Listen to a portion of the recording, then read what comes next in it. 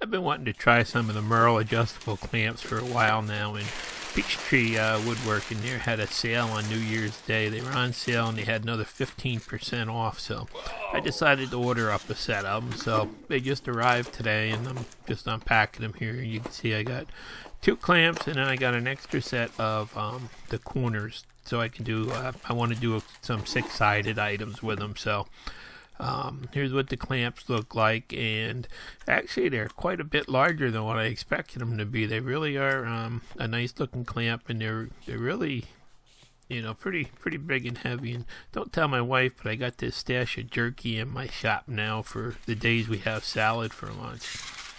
But anyhow, here they are. Just first looking at them, and look to be really well made. They come with a roll of banding there to allow you to, I think the banding is 21 feet long, so you can clamp around anything that has a circumference up to 21 feet. And they've got this clamp there that you have to screw in and out, which I'll get into later, but that's one of my least favorite things about this clamp. And then they have this, the band that you pull out, and that there has got some little issues too. You have to watch out that little handle there doesn't bite you. Anyhow, that's what you do. Everything seems to be well made, and you know, it looks like they're gonna get the job done good. And these are the clamps I've been trying to use lately since I got that miter set gauge, and it's just not easy to clamp up anything with, you know, more than 4 sides. So I decided to take a chance and try a couple of these Merle clamps, because I want to make up some 6-sided columns and a couple other projects, so I thought they'd be a good match. So I had cut some pieces a while ago that I wanted to glue up, but I figured I'd wait for the clamp to get here to try to glue them up. And you know, first thing you do is try to match your grain up a little bit, and then what I have to do is put some masking tape on the actual corners to hold them in place, because I figured the easiest way to use this clamp is going to be to get it all set up before I get glue on stuff, and you know, have to fiddle with it later. So there's a basic frame. It's about 18 inches across there, you can see. So that's nothing for this clamp, but the that little winder there, you got to really, you know, keep your eye on that thing. So first thing I'm gonna do here is just get it all set up, so when I'm doing the actual, after I add the glue and I'm doing the actual clamping, I don't have to waste a lot of time and, you know, have the glue possibly set up on me. So as you can see, pretty much I'm gonna have to add 2 more of those corner pieces to the clamp. The first thing you do is just kind of get the steel band stretched around it. And then, luckily, these corner pieces have little plastic clips on them that hold the band in place that come off. If they didn't, you'd have to take the whole clamp apart to put them on. So that was really a nice feature on them. And it's easy to just slide that off and then just put the clamp in place and put it back on, and it will hold it there, so things won't fall apart on you while you're trying to get everything clamped together.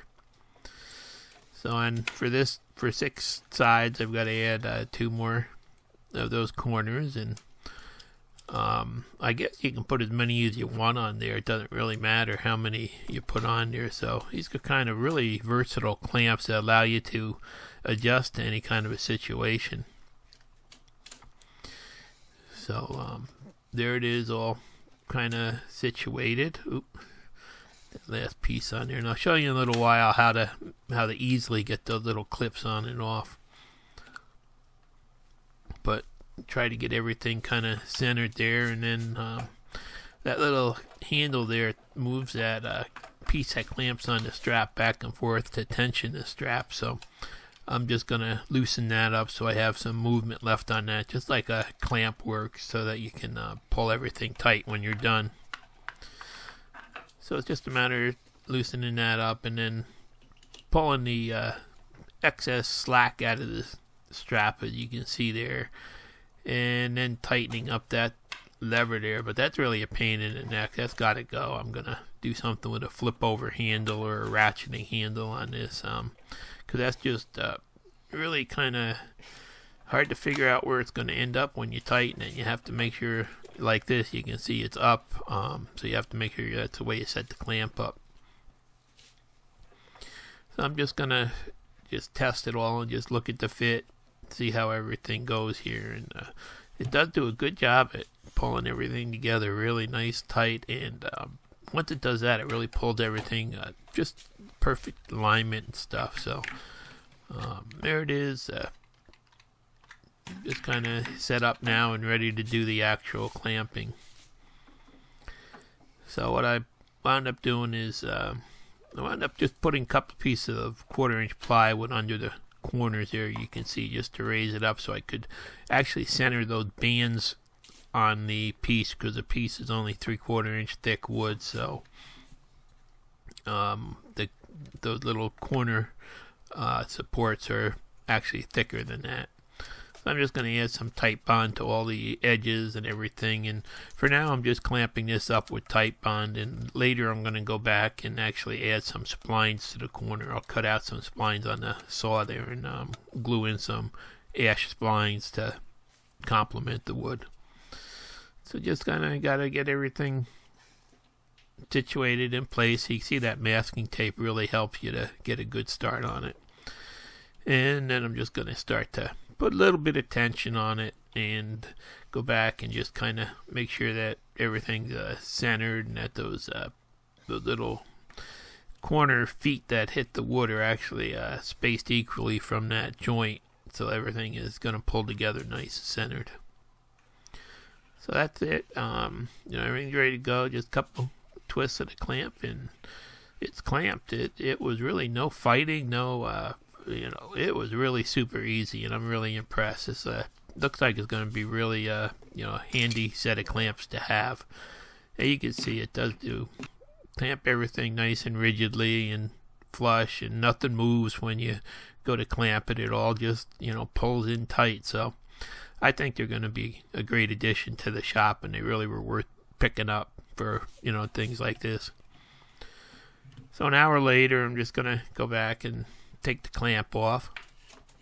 Just have to loosen it up and loosen that thing there up, and then pull the banding back in. First thing you're going to do is take off those 2 extra corners I put on, and what I found out is you have to give them a little push down to get them out easy. I'll show you the spring in a second, but just have to push them down and then slide them back, and they come right out once you get that down. And then it's easy to just put the clamp, to just pull the clamp back for storage. Just pull that back in tight, and then there's a little handle like an old tape measure on that steel banding there that you wind up, and this is where you really have to be careful. When you wind that up, there's some tension built up in that roller, in that little reel, that actually tries to unwind it very quickly when you let go of it. So whenever you wind that up and let go of it, just make sure you get your fingers out of the way really quick, and there you can see it just kind of shoots back at you. So I mean, if you just watch it, it's it's real easy to avoid. But all in all, I really think it looks like they're going to really help me out a lot. And you can see it was just like a 3-minute process to actually get that clamp together. Now there are those clips I was telling you about. You can see there's 2 little molded plastic springs in there, and then there's 2 little ears that actually go down and mate in there. So you push them down and slide them in, and then those little ears pop up and lock it in place. So the easiest way to get them off is push them down first and then slide them out. And they do, it's really a nice setup. Really looks to be well made, these clamps and stuff. We'll see how long they last.